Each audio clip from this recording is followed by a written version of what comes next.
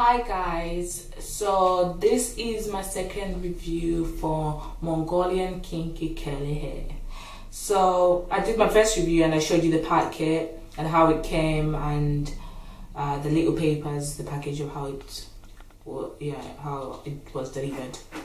And I loved it from the beginning. I was like, I really like this hair. It was promising, it was curly and kinky, because some hair, when you say you want kinky hair, it's just kinky and it's just, yeah, I wanted curly and kinky hair, so I managed to find both. And then it was so promising. I told everyone, like, I really love this hair, I really love this hair.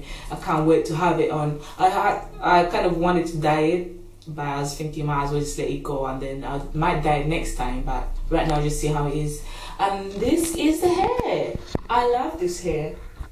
It sheds a little bit, to be honest. Like when you're trying to sort it out, make it look good early in the morning, you have a little bit of shedding, a little bit. You can't even notice it, to be honest.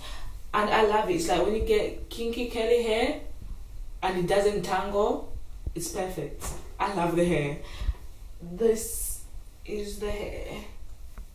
It's all puffy and that. You can have any style, to be honest. I like to tie it at the back and it just looks as good as if you just let it be. I take care of it by putting olive oil with water, and then I spray the product in my hair, and then just do that.